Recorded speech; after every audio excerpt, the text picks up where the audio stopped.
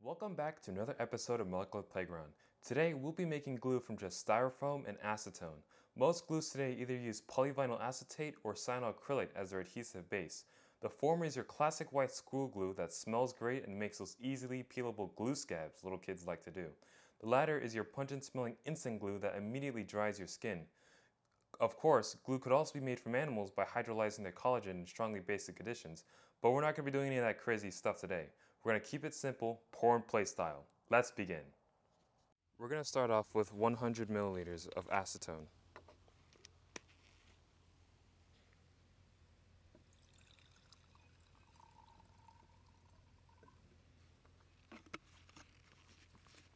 At first it looks rather innocuous, but this is actually a big enemy of styrofoam.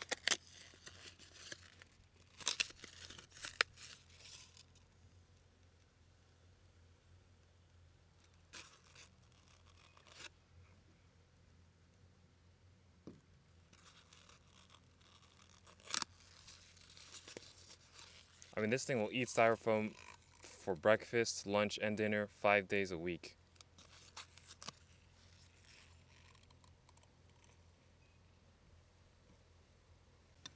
After adding just 3 cups, you'll see that your styrofoam may have a little clump on the bottom. It's almost malleable like Play-Doh, but it won't stick. If we add a little bit more, we're going to see our clump start to get bigger.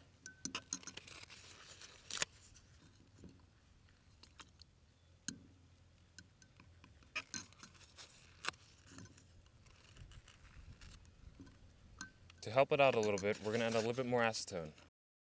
We're going to add another 100.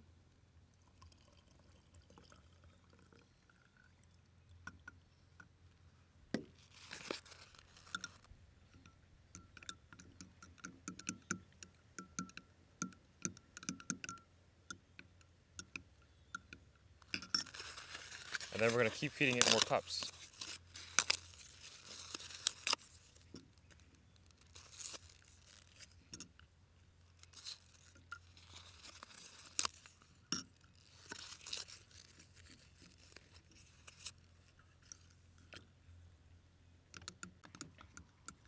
As we further concentrate it, the acetone gets less and less able to dissolve it.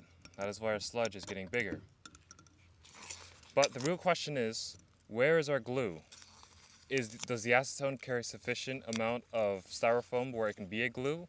Or is this paste our glue? Maybe we have 2 glues in one, like a rubber cement or in a regular casual glue. Well, that is what we'll aim to find out after a series of tests. Our first test to see is, can this glue work with paper? Now, this should be a prerequisite for all types of glues. If it can't make paper stick together, it's not even glue. So we're going to attach one side with just the liquid, and then we're going to stick the other side with the clay paste. As you can see, it's already a little gooey, like a cheese line from pizza. We're going to stick that on here, and we're going to press it.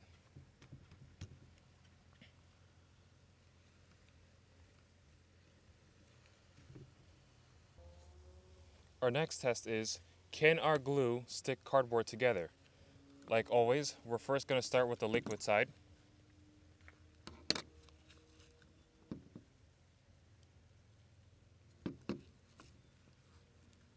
Press it as so. And then we're also going to start with our paste side.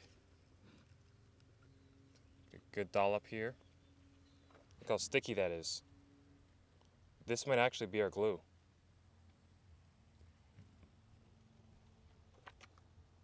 Let's see how long we could pull it actually.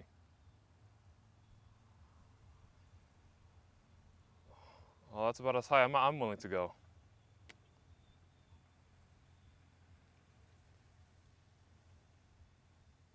So you could settle this back down. Stick it here.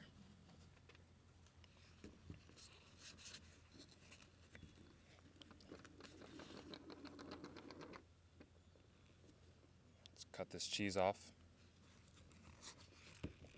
Well, we definitely know for sure we've made one type of glue. It could be rubber cement almost. Our next test will really distinguish our glue from others because most can't glue plastic together. So, as always, we're going to start with our acetone and then we're going to start with our paste.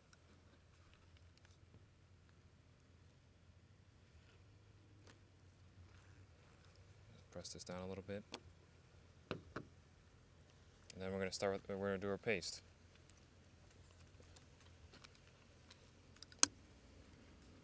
See more cheese action.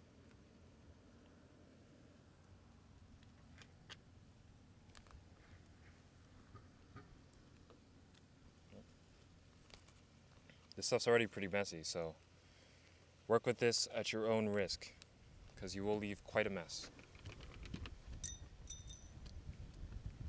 Now, we're going to stick this together, sever this, and we're going to lay it off to the side for a bit and see if it sticks. For our final test, we're going to see if this glue can stick tin foil together. So, let's start with our liquid here. Right? And we close it like a sandwich. Okay. And then we're going to use our paste. Try to cinch this off. And almost like spreading a big piece of butter or some jelly. It's like spreading those restaurant butters. Too hard and will ruin your bread if you spread them wrong. I'm gonna press this together. And we're gonna check back pretty soon if this works. For our final take, suppose you got your sausage fingers stuck in this glue. Would it be completely detrimental, like if you stuck your hands together with crazy glue? Well, let's see. For our first sausage side, we're going to be covering with acetone. Right? And then for our second sausage side, we're going to see what happens if we stick this gloop on it. Once again, peeling off. Wow. It's already sticking to my rubber gloves. Okay? And, okay, wow. And let's say you're playing with it, touching it, and it gets stuck to your hands. Would this be detrimental? We don't know. Let's see.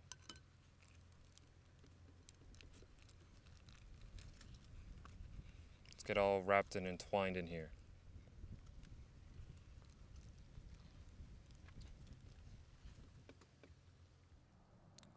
We're now back on site. Let's see how our first test did. So the acetone part, the liquid part, obviously is not the glue. However, the styrofoam part, that jelly marshmallow looking part, is our glue. As you can see, we've gotten a very good stick. And we know it works because it rips the paper. It's a very strong, firm glue. It will take considerable effort to rip off. Our first test, our glue works on paper. For our next test, we glued plastic together. Let's see how that turned out. As I said before, the acetone didn't really do anything, so we know that's not our glue.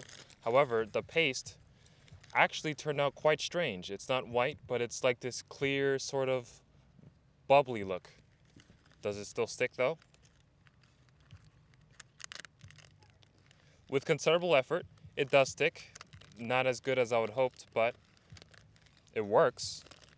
It sticks together. It'd be like sticking gum. It would be like sandwiching gum between two plastic bags, but it works. Now let's see how our cardboard performed. Once again, the liquid acetone alone will not glue it. Does not work. But if we look at our styrofoam part glue, you can see it actually sticks probably the best. that will not come off. So Styrofoam works really well in cardboard. We know that now. For our aluminum test, once again, our liquid acetone alone is not enough for a glue. However, if we use Styrofoam, let's see how this turned out.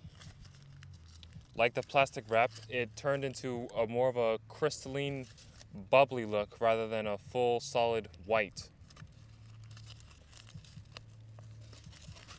It is still very easily removable though, so our glue does not work on aluminum. Lastly, our sausage fingers. Once again, the acetone does not stick, so you need no worry about that if you ever get your fingers stuck in this glue. However, the other side, the Styrofoam paste, is quite firm in there. As you can see, it's quite squishy. Maybe you could see my nail indentations. But could I free it? Easily. You can just slip it out. Careful though. But yeah, you could actually make nice molds with these.